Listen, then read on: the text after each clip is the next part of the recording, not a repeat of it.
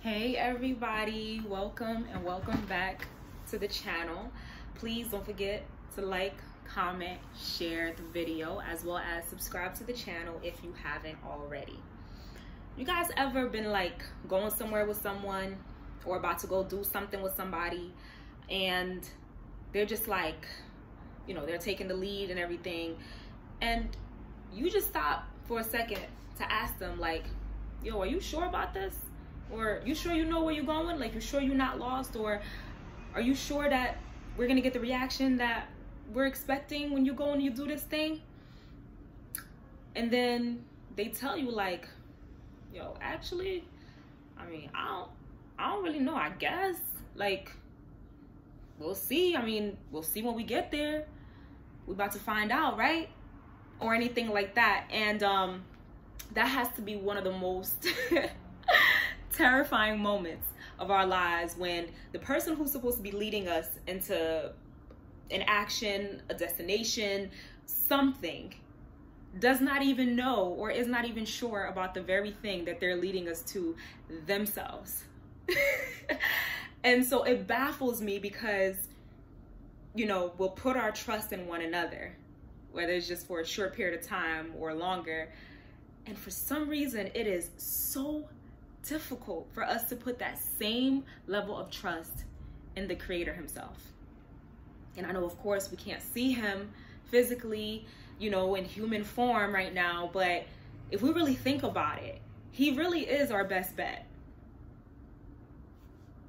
I mean, if the people next to us most times don't even have a clue of what they're doing, or if what they're about to do is actually certain, then why not take a chance on God?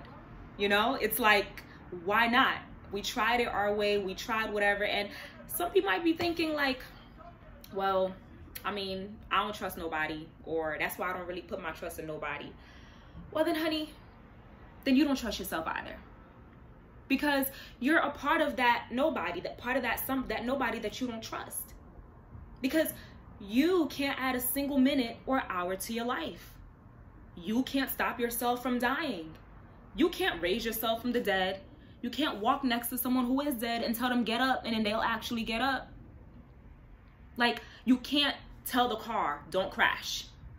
Like, if we really think about all of the things that we think we have control over, we really do not have control over anything. The very few things that we have control over are like things like our attitude and our reaction to the things that happen to us in life. So that's why perspective is a very, very powerful thing. But I mean, speaking of control, it's like God's never failed, you know. He's pretty confident in himself. He's not like somebody who's like, I mean, let's go do this and let's go see what happens, or, you know, I don't really know, but we'll see, or we're about to find out. Like, why not put your trust in him? Nowhere in the Bible does it ever show God doubting himself. Nowhere in the Bible does it ever show Jesus unsure about anything when it comes to himself or when it comes to God. So while we go around and we try driving ourselves crazy by trying to plan for everything and trying to think that we really have it all mapped out, I think that it's wise that we take a moment and we understand that we really do not have as much control as we think we do. We don't have any, to be honest. Whatever we think we have control over, we really don't have control over it. It's just a falsehood control, you know? It's a false sense of control that we make up in our minds to give ourselves a sense of security and just peace.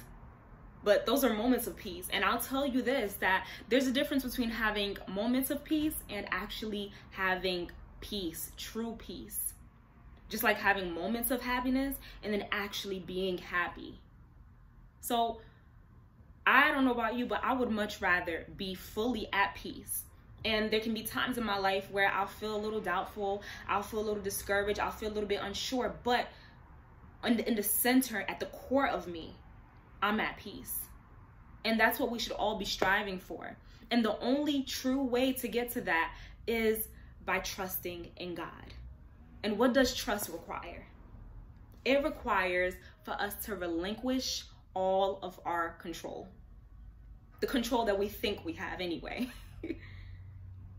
You know, like we can't have faith in God while still having control, full control of our lives at the same time. It just does not work. It doesn't work. Because faith in itself is to give up the control that you think you have. It's to say, you know what, I don't know, but I'll go anyway. I don't know, but I'll trust you anyway. I'll do what you say anyway. And since God is not a blind person, you know you're not being led by the blind. So, like, what is there not, you know, to trust in? So it's just very, very important for us to break out of these habits that have held us captive for so long, where we're going around in circles and going on this hamster wheel where we're trying to control our lives, when we know that if we just give it to God, he will take care of us. And, you know, like, he's the one who has the final say so. I know tough habits are hard to break, because if you've allowed one way of doing life to carry you for so long, it's going to be challenging to walk by faith. That's understandable. But it's about you making that decision of, God, I trust you, and I'm letting go of my sense of control. And then after that decision, there's work to be done, because the decision is instantaneous. It's a moment's thing. But trusting God is a process.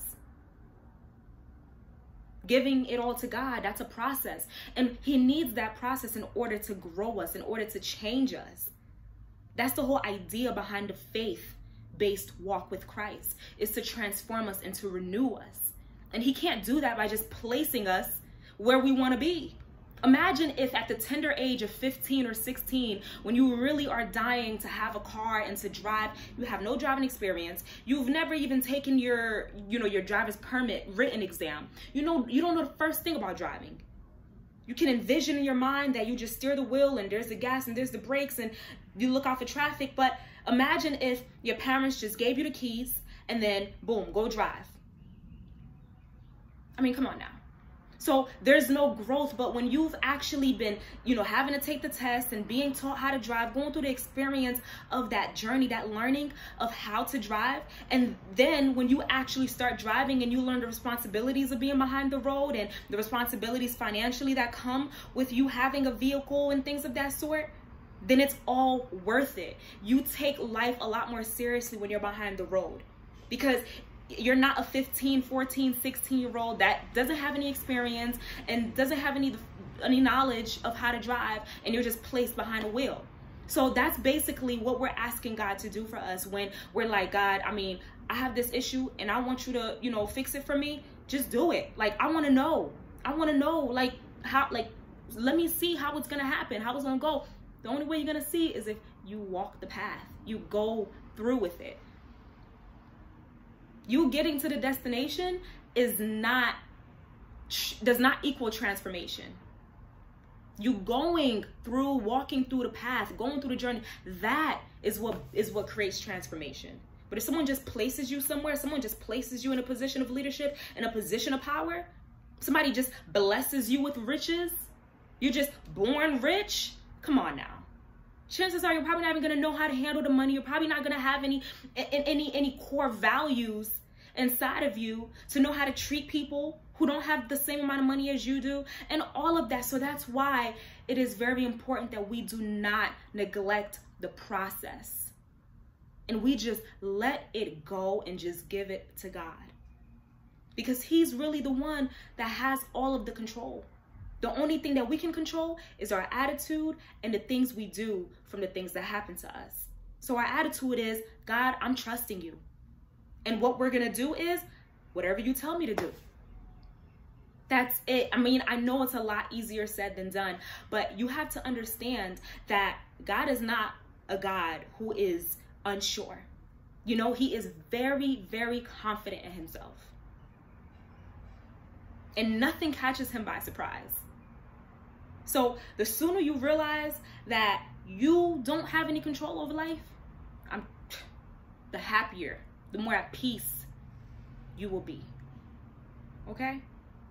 So Please let me know if this made any sense to you, and if it resonated with you in any way. Don't forget to comment, like, share, and subscribe to the channel if you haven't already. Bye.